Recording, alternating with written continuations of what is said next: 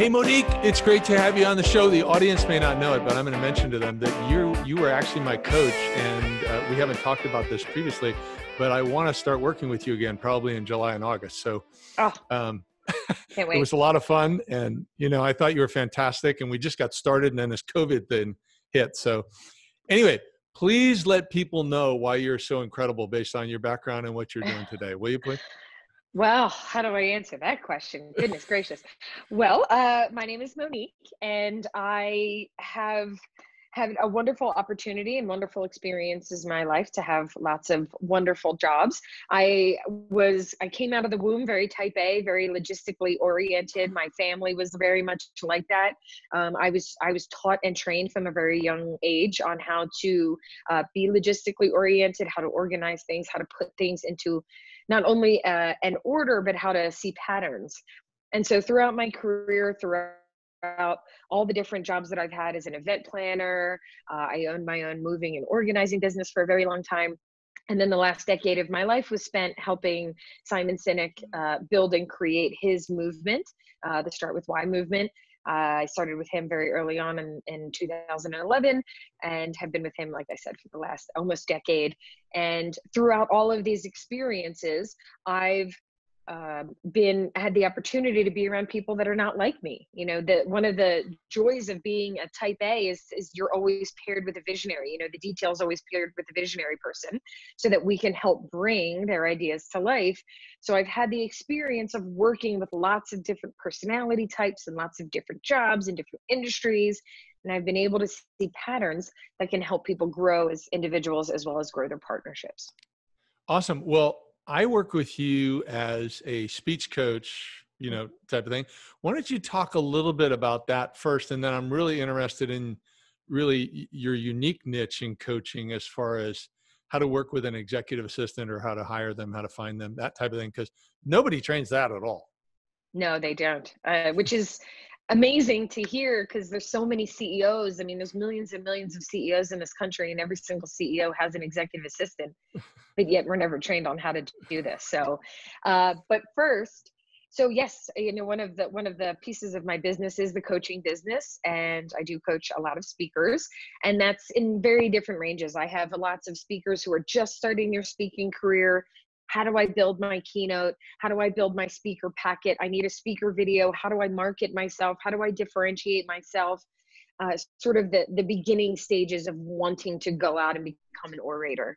I have a few clients that are somewhere in the middle. Maybe they've been doing this for a year, 2 years, 4 years, and they're ready to get to their next evolution, whether that's, I want to get to the next tier. I charge now $5,000 for my speeches and I want to go to 10, or I've charged 1,000 and I want to go to 5, sort of that next evolution of their business. And then I do work with a few speakers who have been doing this for 5, 10, 20 years, and again, are trying to launch something new. I call it getting to your next evolution. That could be launching a book, that could be launching a new product, that could be turning your live content into online content, which is a big thing these days. If you are a B2B and you want to go to B2C, things like that. I help people get to their next level by creating a process and a procedure with them to help them do it forever. And obviously, a lot of my training came from working with the best of the best of the best for the last decade. That's what I did with him, was help him go from where he was to having the movement that he's got right now. And what is the process behind that? How does that happen? Yeah, and probably not using Simon as an example, but maybe someone else as an example. If I was, I came to you because I have been speaking for a long time, 10, 15 years. Wanted to really up my game. I wanted to take it to where I could, do the TED Talk and really do a major keynote. I think the most people I've spoken in front of are 800, maybe 1,000 people, but really do a major one. And I still want to come back and do that with you. And I'm very confident. I think you have a unique skill set. It's going to be awesome. But maybe you can talk about this person who's, let's start with a person who really hasn't done a lot of talks. They are a leader of an organization. And now for whatever reason, they're thinking, okay, I need to start talking in front of groups better. Maybe it's just their growing organization that they need to do better, but maybe it's outside of that. What are some of the considerations there that they should be thinking of if they want to take that step? Sure. I mean, first and foremost is what's your purpose? What's your why? Why are you doing what you're doing, and what is it that you need to bring to life? That is absolutely the foundation for anything else moving forward. If you're not clear on what you have to give, the strengths and the skill set that you own within the subject matter that you're speaking about, and then how do you put your personality, who you are inside and outside, and then take the subject matter that you have and how do you put that together and deliver that in a unique way that's engaging and entertaining, and will help people continue to lean into you. So it is the first step with anything is you have to know who you are as an individual. You really have to be comfortable with what your purpose is in the world. And then we identify what is the topic, and how is that different from anyone else who might be speaking about that topic? How do you differentiate yourself? What are the little nuances that you bring to the table that somebody else doesn't bring to the table? How can we make this uniquely yours? And then it's building that. The structure to building a keynote is one thing. The structure to delivering a keynote is a different thing. It's, you can have a great speech, but if you don't know how to deliver it in a manner that helps people lean in, it's just going to be one probably great speech. So it's the combination of building up your own skill set and your skill in how to orate appropriately, and then how to build the actual keynote that is a complete representation of who you are.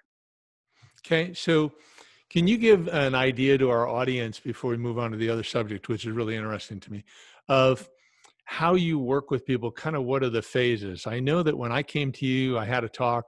We wanted to work on my hiring talk because that was unique.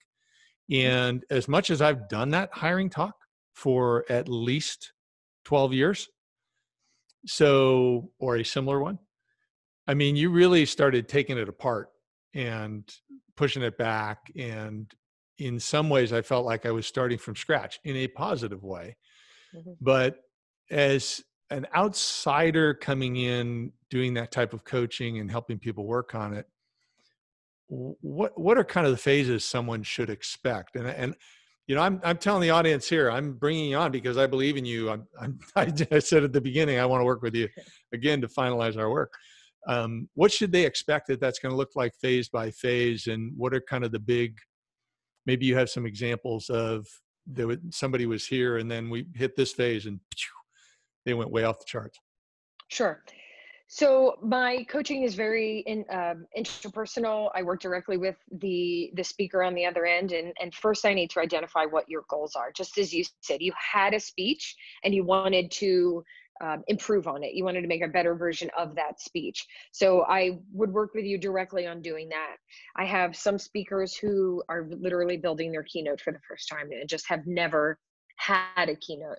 So we work together. The first phase is always, who are you? What is your purpose? Where do you stand in the world? What is your strength set? What do you have that you stand strong in? And so we work on that first.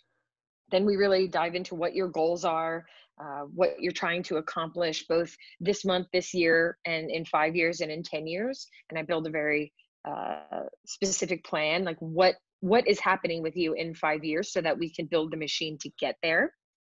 And then we build the machine basically for whatever it is you're trying to get to. So if it's the keynote, in that first phase, I would help you again build your keynote, structure that, help you deliver it. What are the speaking techniques that one would need, and how to deliver? How, not pacing. What do you do with your arms? How do you actually deliver this in person? What are you doing with your face?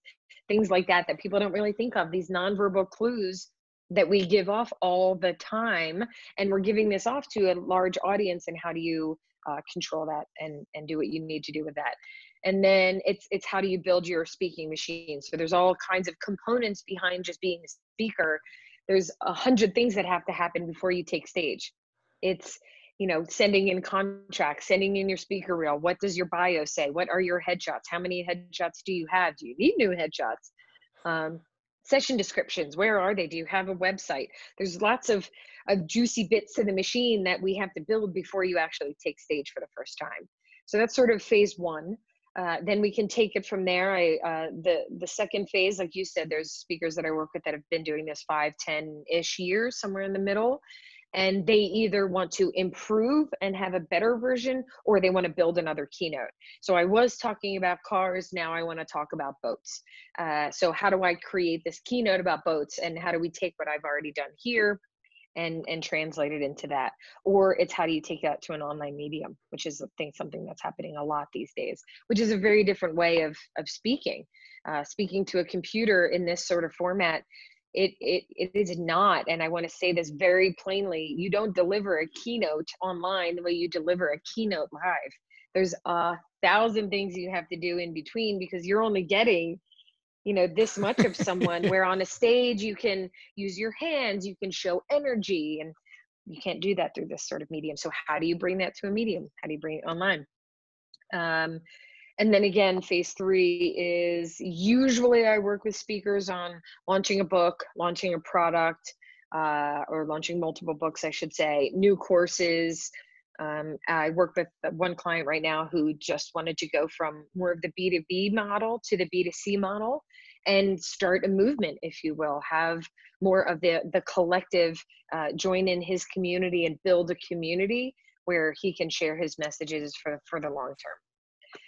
So those are sort of the three major buckets that I work in. But again, it's really unique to the type of person that I'm working with, because how I would work with a corporate CEO is different than how I would work with a teacher, for example, just Yeah. because there's different skill sets that are behind that. Yeah. And you mentioned the photo piece, and in your photos, people should look online at your photos. You have some of the greatest photos, a lot of high Mm, energy, nice looks. I think you recommended a photographer that you did or whatever. And I don't know mm. whether that's where all they come from, but you do a great job with All your of them. photos. Yeah. Pete Yeah. Longworth is, and I'm happy to give him a shout out. Pete Longworth, his website is theartofseeing.life, theartofseeing.life. And he is a brilliant photographer and videographer. You know, he knows how to bring out your personality through a picture. Well, that's great. And Mm. just for the audience, since they're hearing that website, what's your website for everybody? MoniqueHelstrom.com. Okay. Yeah. Easy. So, okay. The other, one last question on this before I move on is, so let's say I'm a person who it falls in one of those three buckets. How long is a typical engagement? With me, I Yeah. usually start around 3 months. I don't like to do one-offs and two-offs solely because my goal is to help you be the best version of yourself and give you what you need. And there's just no way to do that in 1 or 2 calls. I do have a few speakers that are like, look, I've got this all taken care of. I just need one 1-hour session with you. No, no, you don't just need 1-hour session with me. We need longer than that, because it is detailed. You have to you get into the meat and potatoes of it. So I Yeah. generally start with a 3-month commitment generally, but I've worked with some speakers for years. Yeah. I mean, I was thinking you and I would work together for a long time. It would easily be close to a year, maybe multiple years. So that's what I would expect too. Well, let's shift gears here. That's unique. We haven't had somebody on the show yet who coaches speakers, but this other piece of the puzzle, as you mentioned, there's I don't know, there's at least probably tens of thousands, hundreds of thousands, if not millions of executive assistants or assistants. 4 But million in the United States. okay, 4 million. There we go. But there's no training. And people get thrown in the job. And so often I hear, particularly from entrepreneurs who receive no training themselves before they started their business, right? On how to be a leader. And that's why they've got me in. But they're like, I really feel my assistant could be doing more. Mm-hmm. And yet there's so many components to that. Where do you want to dive in on this? Because when you work in this area, are you coaching the assistant, or are you coaching the boss, or are you coaching both? Both. I Okay. I want to coach both. So where this all stemmed from, there is a huge lack of human training in business these days. When you take a business course or go to school for business, there's not one course that's how to work with human people. And the last time I checked, all companies were made up of human people. So there is little to no training on how you do that anyway, let alone people that have very different skill sets than you do. And so that's missing. And then when you really drill it down, there's certainly no training on this very personal partnership between an executive assistant and their visionary and their executive, where I mean, this executive assistant is going to know everything about you. They're going to know how much money you have in your bank account and when you're fighting with your partner. Like, we know everything about you.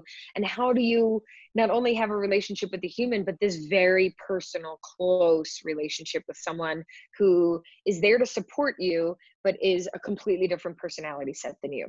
Different skills, different personality. They're usually detail oriented. Everything is in bullet points. And yet we're working with someone who speaks in, one person's above the forest flying over it and one person's walking through. So it's a challenge, and it's a challenge for everyone. And I feel for executives because they've never had this. One, they get promoted and promoted and promoted, and one day somebody says, congratulations, you got that C in your title. Here's the corner office. Here's use of the barista coffee machine. Oh, and here's Linda. She's going to know everything about you. Go. And you're like, what do I do with Linda? Who is this person? How do I give her things? What do I not give her? What's too much? What's too little? How do I speak with her without sounding like a dictator? Like, this is just never talked about. So I want to bring this to light, and I want to have this conversation at least be started. Whether I'm a part of the conversation or not, I don't care. What I want to happen is this conversation to start. This is one of the most important relationships you can have as an entrepreneur, especially when you're building a new business. Your executive assistant could be the key to you doing more with what you've got, if you know how to use him or her appropriately. So I would love to be able to go in and train both sides of the coin so that they can work together in a partnership. When I only get to coach one, it's almost like only one partner is going to marriage counseling. The wife's going to marriage counseling and the husband is not going to marriage counseling. So there's going to be a disconnect. So that's why I like to do it together. Yeah. When you do it together, do you talk with both of them week by week, or one person one week, person the next? How do you work that? And again, it's dependent on what their goals are and how long they've worked together. I do separate sessions with each of them, and then I bring them together for certain exercises. We usually start together so that we're all on the same page as far as roles and goals. And so the first couple of sessions are together because we want to make sure that we're tight as to where we're going. What is the destination here?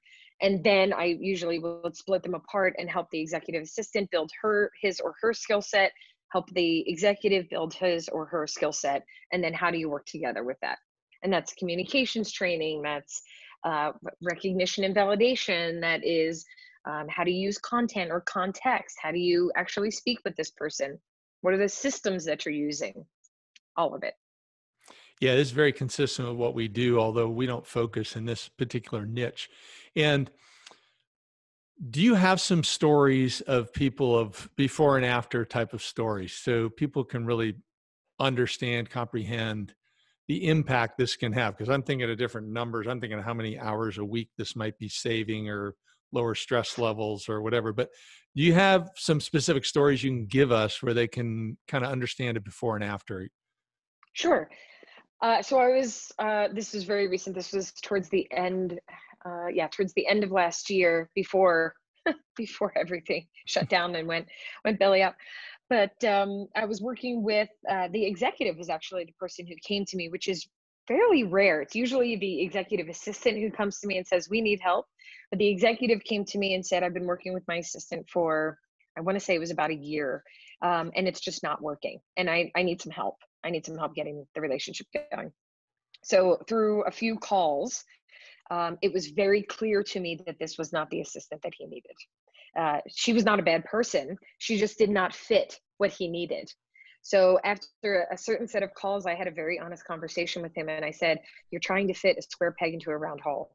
And I know you like her as a human, but she's not what you need. And we were going to need to let her go and find you somebody else. And he was like, what? I thought she was perfect. I mean, she's got the skill set that we need. And I said, that's great, but she doesn't have your values. She's, they just had very different value sets, and there was constant strife about the value set. So we did very respectfully and wonderfully help her find another position, help the EA found another position, and then I helped him hire someone who actually fit. And then once we did that, I was able to come in and actually start from the beginning and work with him on how does he communicate the tasks that he needs done with her. And we worked a lot with how he could offer context instead of just content, just telling her to do a thing. Give her the reason that the thing needs to happen. And who cares about the route that she takes in order to get there? What the executive does not need to know is the route that they take. You're paying her for a outcome. You're not paying her to make sure she does the route how you would do the route. Because the whole point of it is for them to do it differently, smarter, faster, easier than you. And once we did that, almost immediately, his body language, I could even see in our Zoom calls, the body language went from heaviness, how, because he was not only having the weight of having to run an entire company, but he was having the weight of how to have this partnership that wasn't working. So we eliminated one of the big weights, and he could really then focus on actually running a business, which is what he's supposed to do. So we got him to that point. I was working with them for about 6 months, I think. It was end to end was about 6 months. And by the end of it, she was coming on the calls with me and saying, well, he was unable to join the call today, but we talk so much and we have a system in place that you can tell me anything you need, and I can relay the message back to him. And I did check in with him. She's still there. This has been about a year. So yeah. Well, and that's I great. could just see, again, the real outcome of this is the executive or entrepreneur being able to do and focus on what they need to do in order to move the company forward. That is the job of the entrepreneur or the executive, is to see everything from above the forest and help bring the company forward. They don't have to worry about the details. Yeah, I think that's a great example. Now, correct me if I'm wrong, or because it seems like that type of relationship had to give that executive at least an hour a day back in his schedule.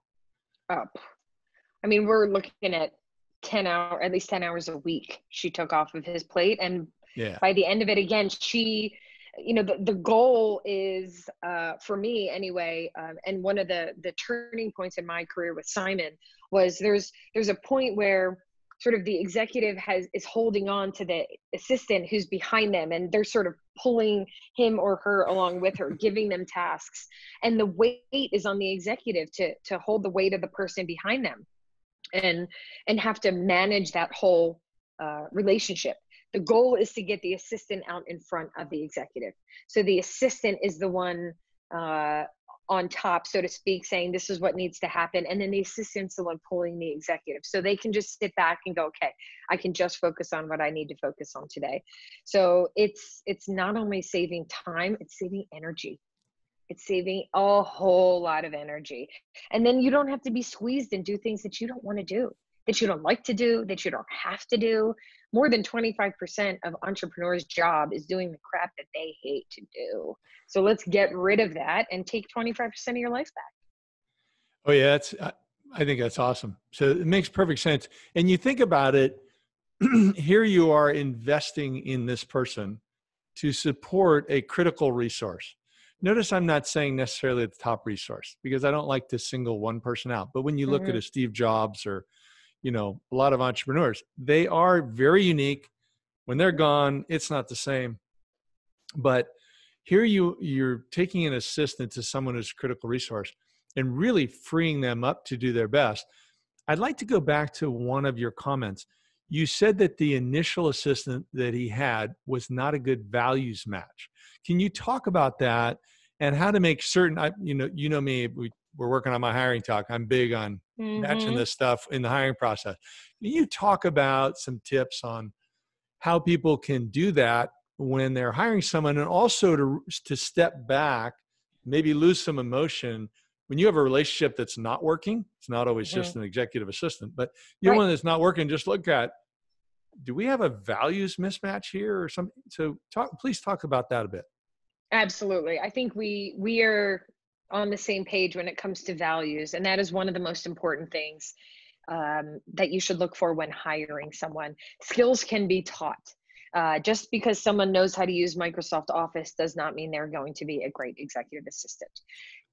There is a certain personality set that does go along with being an assistant or wanting an assistant, but without having a basis of values, there's going to be strife, and you're going to get into something. And so the values is both big and small. You as a human have lots of big values that you associate with: integrity, honesty, honor, family values. There could be some really big, major values that if they're not symbiotic, there's going to be strife. Even something like family values, even something that might seemingly be very simple, but if you're a family man and every single day you are home for dinner, every single night you leave the office at 5 o'clock so that you can spend time with your family, and you have an executive assistant who doesn't have a family, they're 22 years old, they don't, and I'm not saying anything towards 22-year-olds, so you don't have to email me after this and yell at me, but and does not have a family and does not understand that, and maybe they're a night person and you're a morning person. Well, you're going to have strife because you're going to be raring to go at 7 a.m. They're going to be raring to go at 7 p.m. You're going to want to leave the office every day when they're just getting started. And so there's going to be some mismatch in there. So when you can identify what your values are as a person, not only you as a person, but the company that you've created, and then find someone that either shares in those values or at least understands them. If your value is healthy mind, body, spirit, and you have an executive assistant candidate in front of you that is perfect in every way, shape, or form, and after the interview they say, I'm going to go outside and have a smoke, whether or not you hire them or not is fine, but you have a data point, and that's a data point that you need to pay attention to. And so all I say is you need to pay attention to this, and the bigger values are going to be more important. Now, I hesitate to bring this up, but I'd like to go into one of the dangers of having an executive assistant relationship between male and female, and it starts to get too personal. So how do you protect against that? Because here you need to basically have this executive assistant, and I've had that type of person before, where it was a friendship, not a close friendship, but it was a friendship as well. As I just totally trusted this person. I didn't fully know how to work with her, but she was awesome. She was ready to do anything. How do you make certain you don't cross a line? Because we have so many people who are struggling in life and struggling in relationships in their home, in their personal life. And how do you structure it so they avoid getting tempted to get into something that's going to cause them even more strife? Sure. Well, we're humans, and humans are messy, and human relationships are really messy. And I think at the end of the day, between people and between humans, if something calls to you, people act on things. I guess that's what I'm just trying to say. People act on things. So the point of this is, when starting off a relationship with someone, if you're in the hiring phase and this person immediately sits down and you immediately look at them and you go, wow, I want to date her, don't hire her. Don't hire that person. Yeah, if you want to date that's a big red flag. That's a big red flag. If in the first initial meeting you're looking at them and you're like, God, you fit all of my requirements of a partner, I really want to date you. Maybe if I just hire you, this can be the way to go. No. Say, this has been great. I can't hire you right now, but I would love to ask you out for dinner on Saturday. Let's just be honest and say the thing that's on our brains and use our language for what we need to. So that's my first tip. The relationship between an executive and the assistant should be very personal. It should be like a friendship. Simon and I used to call each other brother and sister. Like, he was absolutely a brother to me. I would have given him my kidney. I would have taken my kidney out with a spoon to give it to him. He meant that much to me. And we were often mistaken for being a couple. Actually, it was more on my side, where people would say to me, oh, you must be his wife, or you must be his girlfriend, because apparently there was no capacity in which a woman would be standing next to such a prominent speaker if I wasn't, his girlfriend or wife. that's a different podcast. But so the relationship should be tight. You should be able to speak to someone. You should be able to go into your executive's office and say, I feel terrible. Something happened with my family. My boyfriend broke up with me. Whatever it might be, this is human stuff. This is human relationships. You have to be able to do that. Then if somewhere in between there starts to become something more, and you feel an electricity that goes beyond that, my recommendation would be honest, have a conversation. Don't hide it. Don't sit down with this person and say, this is where I'm at. What do we want to do? Because if they're feeling something, the other person is probably feeling something, and you can just have an honest conversation about it. And whether or not you move forward with it, that's what you need to do as a human. And I wouldn't necessarily say that you just have to say that's off limits, but I would say that's off limits if you're going to continue working in that capacity. It's very hard to become a very powerful executive assistant if you are in a relationship with the executive, like a physical relationship. It's possible and it happens.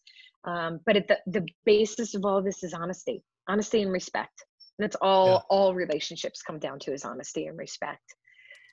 But hiding it and this is obviously has nothing to do with acting inappropriate, because that's completely a different conversation and uncalled for. And we as human beings all know what that is. We do. Whether or not you think you do, and you say, I didn't know that me slapping him or her on the butt was offensive. Yes, you did. I'm sorry. Yes, you do. So if you even consider it in your brain as it's offensive, don't do it.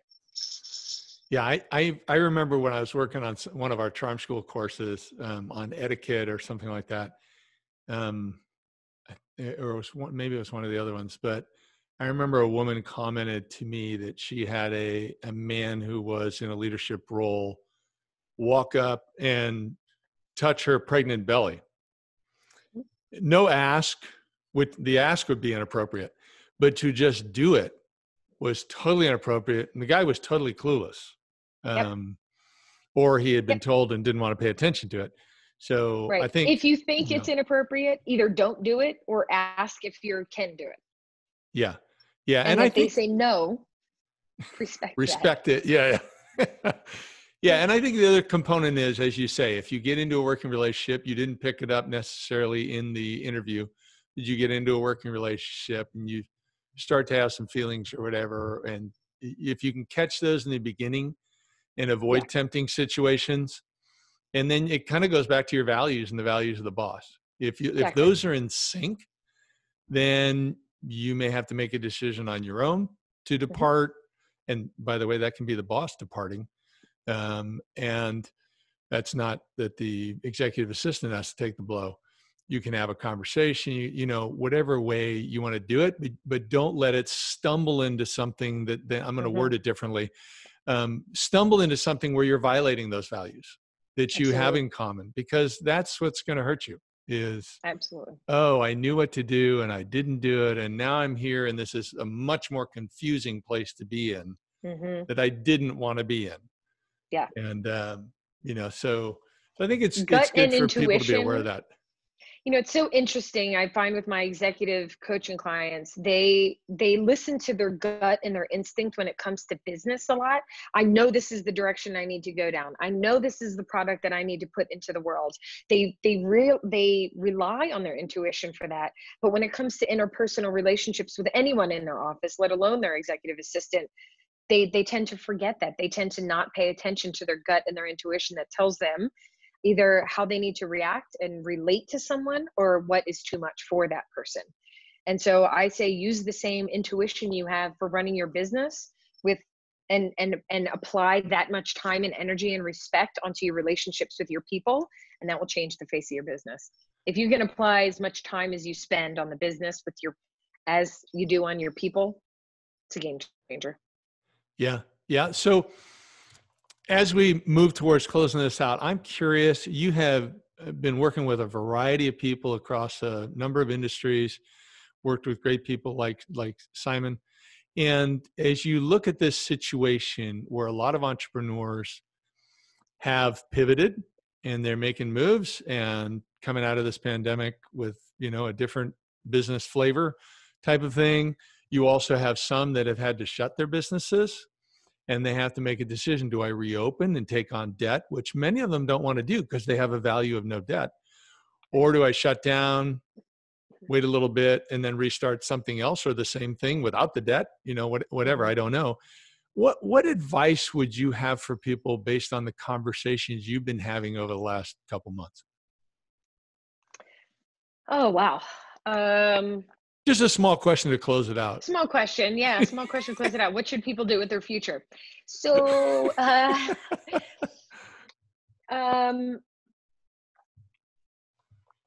I think that we've all had to make very serious decisions in the last 6 months. And I think as a society has grown and evolved. I want to believe that this whole pandemic was one of the results of it will be that we as human people will evolve to our next level, and we will become a better version of ourselves. And so I'm hoping during this time, whether you've had to close your business, whether you're not sure what to do, that you have understood what's really important in your life and understood what's important in your world, and will stay focused on that. If were a workaholic and you were 80 hours a week working, and now all of a sudden the last 6 months you've had time to spend with your family and you've been home and you're enjoying it and you like watching your kids go off to school, well, the new version of your business that you create is going to be very different. You're not going to be able to work 80 hours a week, and you don't want to work 80 hours a week. So I would say spend some time thinking about what this isolation and what this pandemic has done for you in a positive way. We can all spend oodles of time seeing what this did in a negative way, but let's focus on how you have grown, what you have seen, what is a new perspective that you have now that you did not have in February. We've all figured something out in the last 8 weeks. And that could be, I hate to stay at home. It could be something that little. Then you know that your next job, you have to get out of the house, and you need a job where you can go into an office, and working from home is not your bag. It could be as simple as that. So I would say look at what you've learned and apply that to the life that you had before, and build the new life that you want. We have the opportunity now to not work out of obligation. We can work purposefully now. So what is that, whatever that means to you, I think that's how you should move forward. Kind of a general answer, but I hope that's what you were looking for. Actually, Monique, I don't think that's a general comment. I think you're relating back to the values you brought up earlier, that people need to have strong values. They need to connect with the people they work with. And now you're going back to the individual and you're saying, hey, you learned something that connected with your personal values, maybe something you were so hard charging you were missing before. And you're encouraging people to have courage. Yep. And really incorporate that into their next career step, their next career move, what they might do in their business.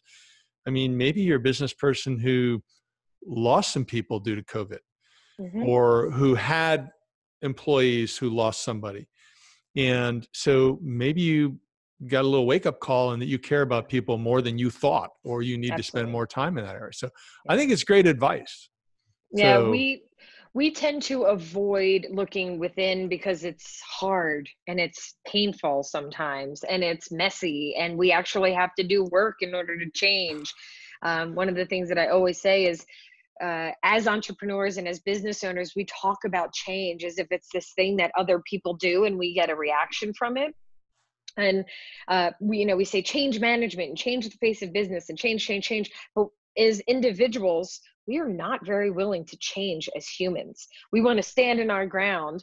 And yet again, organizations are made up of humans. So if individually we're not willing to change, but yet we want the organization to change, there's no way to go about that. So when you look within yourself, yes, it's hard. Yes, it's messy. Yes, it'll be uncomfortable. But without having that first step, you could probably just go back to the life that you had. Everyone's been talking about how do we return to normal. And I challenge everyone that says that to me and says, do you want to go back to that? Like, think of who you were October, November, December, Is that the person that you want to go back to? Do you feel like you were everything that you needed to be then? And the answer could be yes, and that's great if so. And I usually get, well, oh no, I probably could do a little bit better with my friendships, or I could probably eat better or exercise more, or I could probably work less, whatever it might be. I said, well, then don't return to normal, please. Go to something, walk towards the person you want to be. Don't keep trying to look backwards and make sure that you could fit back into the old box. Awesome. I think that's a great place to close. Monique, as always, it's a joy to talk with you. You're great. And we did direct people on how to reach you at MoniqueHelstrom.com. And we'll have that on the podcast. And it's great to be with you. I look forward to being coached by you in the months ahead. I look forward to it as well. Thank you so much for the opportunity.